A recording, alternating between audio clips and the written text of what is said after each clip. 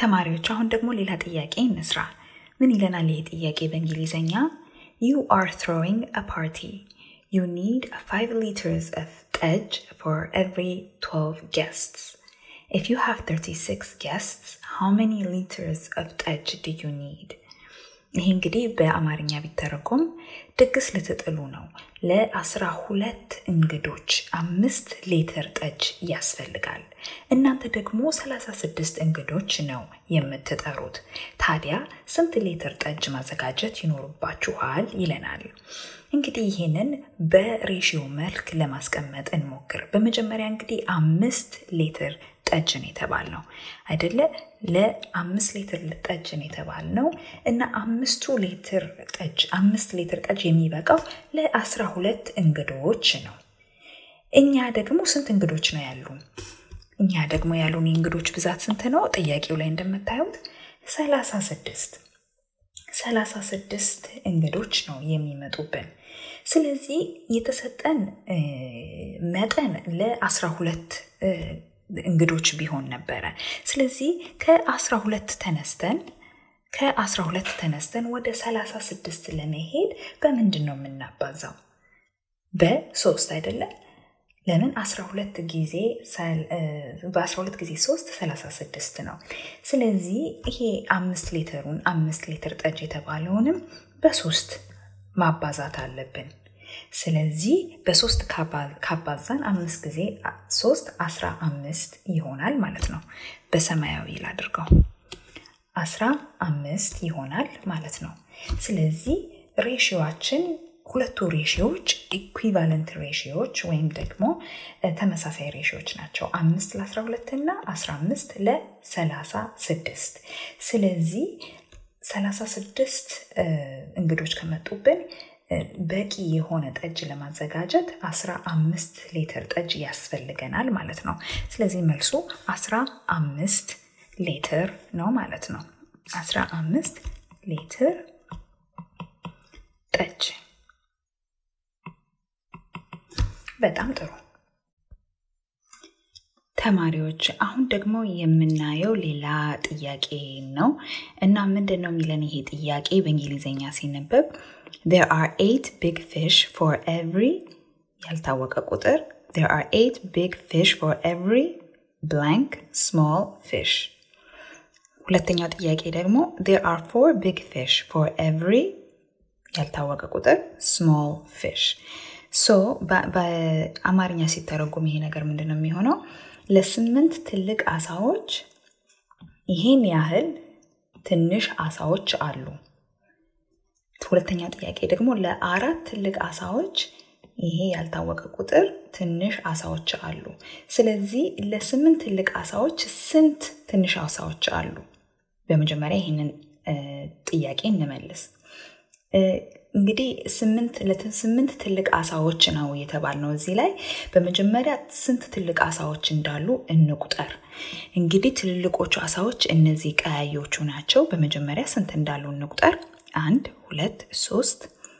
4 5 6 7 8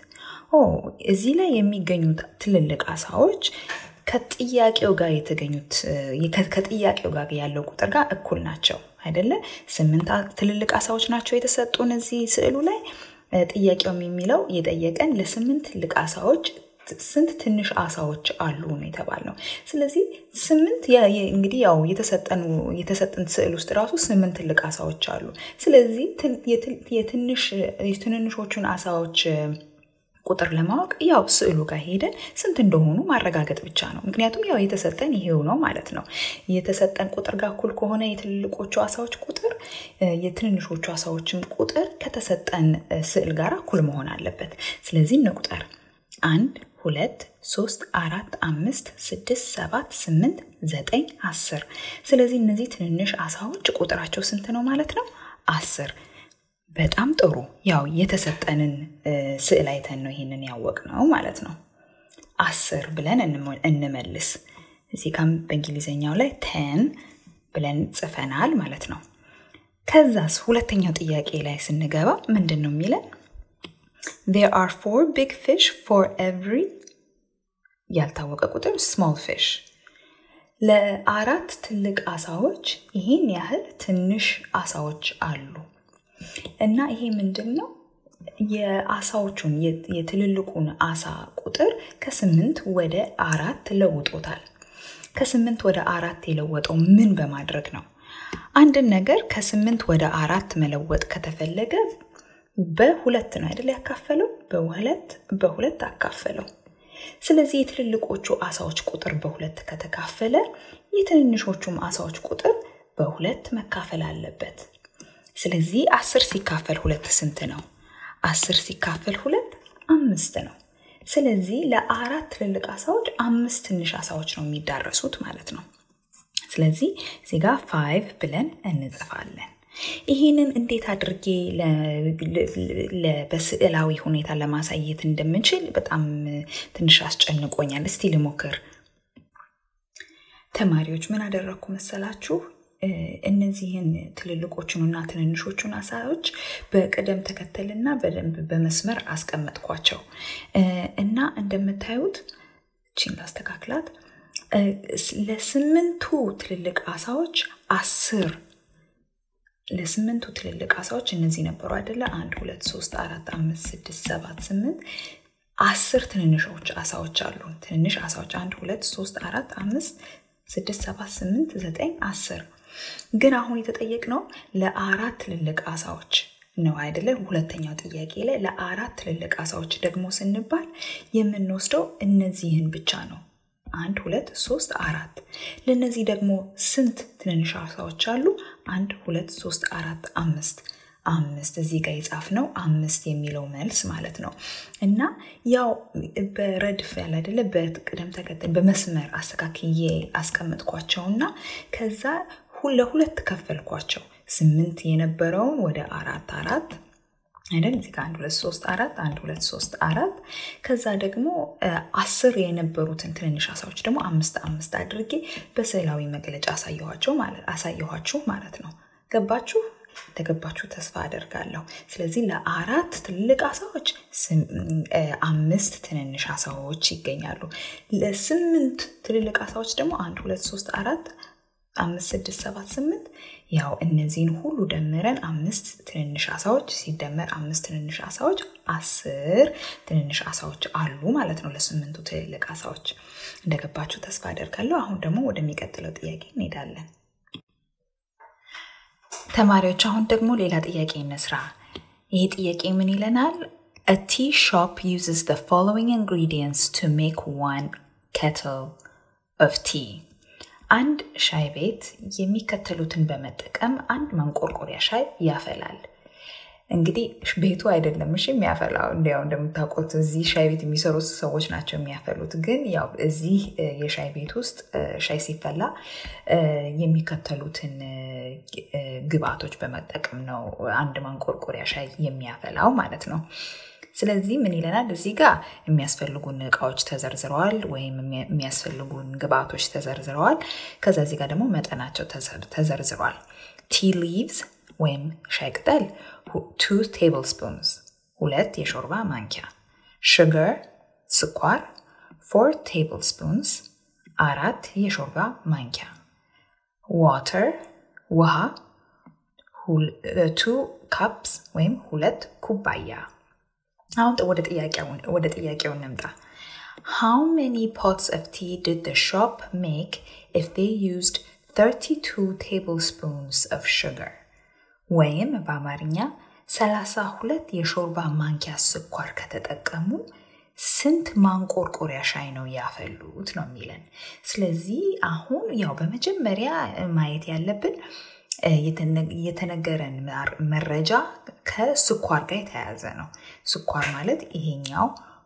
ሁለተኛው ግብአት ማለት ነው ይሄኛው ስለዚህ ከፈለጋችሁ ቪዲዮውን ቆም አድርጋችሁ ልታስቡበት ትችላላችሁ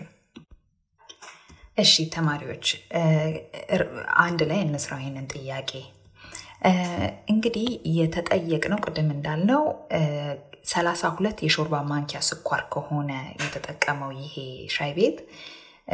ስንት ማንቆርቆሪያ ሻይ ነው ያፈሉት ነው የተባልነው ስለዚህ በመጀመሪያ ማየት ያለብን ይሄንን ነው ማለት ነው ስኳር የሚለውን ስለዚህ ኮከብ አደረኩበት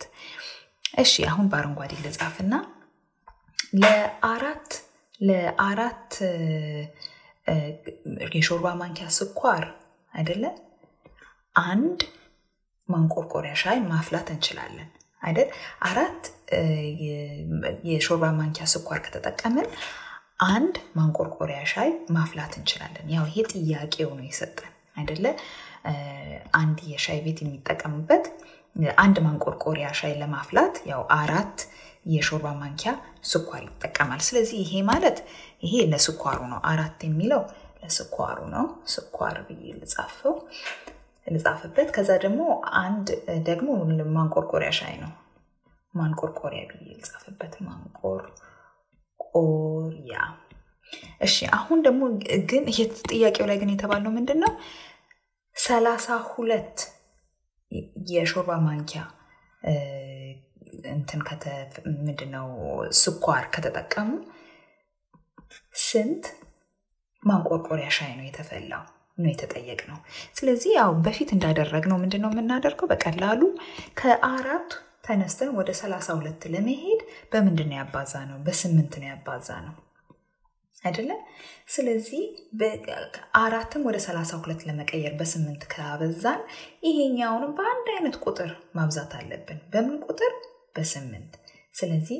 አንድ ጊዜ 8 ስንት ይሆናል 8 ይሆናል ማለት ነው ስለዚህ የቁጥራችን የምንፈልገው ሬሺዮ 4 አልኩኝ 32 ያው ጥያቄው እንዳለ 32 ለ8 ነው ማለት ነው 32 ለ8 ወይም 32 to 8 ስለዚህ መልሳችን 8 ማንቆርቆሪያ ነው ማለት ነው ስለዚህ እዚህ ጋር 8 ማንቆርቆሪያ ብዬልጻፍ 8 ማንቆርቆሪያ ሻይ ነው የተፈላው ማለት ነው በጣም ጥሩ የሚቀጥለው ጥያቄ ደግሞ In Nebiyu's neighborhood, there are 10 black dogs, 5 brown dogs, 2 white dogs, and 12 multicolored dogs. For every one brown dog, there are 2 የሆነ ቀለም dogs. በአማርኛ ስንተረጉመው ይሄንን ጥያቄ የነብዩ ሰፈር ውስጥ 10 ጥቁር ውሾች 5 ቡኒ ውሾች 2 ነጭ ውሾች እና 12 የተለያዩ ቀለሞች ያላቸው ውሾች ይገኛሉ ለእያንዳንዱ ቡኒ ውሻ 2 የሆነ ቀለም ውሾች ይገኛሉ ስለዚህ የተጠየቅነው ምንድነው ለእያንዳንዱ ቡኒ ውሻ 2 የሆነ ቀለም ያላቸው ውሾች ይገኛሉና የዛን ቀለም ነው ምን ቀለም እንደሆነ ነው የተጠየቅነው ማለትም ባለ ምን ቀለም ውሾች ናቸው ለእያንዳንዱ ቡኒ ውሻ 2 የዚህ ቀለም ውሾች ያሉት ስለዚህ በመጀመሪያ ማሰብ ያለብን ምንድነው የቡኒ የውሻዎች ቁጥርና የዚህ ያልታወቀ ቀለም የውሻዎች ቁጥር ቢነጻጸር ወይም ቢወዳደር የዚህ ቀለም ውሾች እጥፍ ናቸው ማለት ነው አይደለ ወይም 2 ጊዜ ናቸው ማለት ነው ምክንያቱም ለእያንዳንዱ ቡኒ ውሻ 2 የዚህ ቀለም ውሾች ይገኛሉ ስለዚህ እጥፍ ወይም 2 ጊዜ መሆኑን ከዚህ ጥያቄ ራሱ መገንዘብ እንችላለን እንደው ምንም ራሱ ሳንጽፍ ከጥያቄው ላይ እንኳን ብናይ የቡኒ ውሻዎችን እጥፍ የሆኑ የዚህ ቀለም ያንደ የምንፈልገው ቀለም ማለት ነው ውሾች እነማን ናቸው አይደለ እንግዲህ 5 ቡኒ ውሾች ናቸው ያሉን የዚህ 5 የሚለው እጥፍ ታዲያ የትኛው ቁጥር ነው እና ያንን ቁጥር ባለዛ ቁጥር ቀለሙን ነው የምንወስደው ማለት ነው ስለዚህ 5 ወይም 5 brown dogs አሉ 5 ቡኒ ውሾች ስለዚህኛ የምንፈልገው የ5 2 ጊዜ ማለት ነው 5 ጊዜ 2 ደግሞ ምንድነው 10 ስለዚህ 10 ናቸው ጥቁር ውሾቹ አይደለ ስለዚህ መልሳችን ጥቁር ነው ማለት ነው ጥቁር ምክንያቱም ጥቁር ይልጻፍበት ጥቁር ለምንድነው እንደዛ ያልኩት ለያንዳንዱ ቡኒ ውሻ ሁለት ጥቁር ውሾች ይገኛሉ ምክንያቱም የቡኒ የጥቁር ውሾቹ ቁጥር የቡኒ ውሾቹ ቁጥር እጥፍ ነው ማለት ነው አይወናበድኳችሁ አይደለ ትንሽ ራሴን ለመግለጽ ትንሽ አዳግቶኛል ዛሬ እንደገባችሁ ተስፋ በማድረግ እዚህ ጋር black ብዬ ልጻፍበት 2 black dogs ይሄንን ጥያቄ በሬሽዮ መልክ ልናስበው እንችላለን ያው መልሳችን ልክ መሆኑን ለማረጋገጥ በሬሽዮ መልኩ ይሄንን ጥያቄ እንደገና ማየት እንችላለን ለምሳሌ ለአምስት ቡኒ ውሾች አይደለ ያው ጥያቄው 5 ቡኒ ውሾች እንዳሉ ነው የሚነግረን ለአምስት ቡኒ ውሾች 10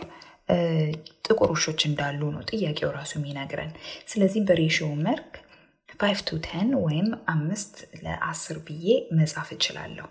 እና ለያንዳንዱ ቡኒ ውሻ ደግሞ ነው የተባልነው ጥያቄው ላይ ለያንዳንዱ ቡኒ ውሻ አንድ ብዬ ልጻፍ እና ለያንዳንዱ ቡኒ ውሻ ስንት ጥቁር ውሾች አሉ እንኳን ብንባል ኖሮ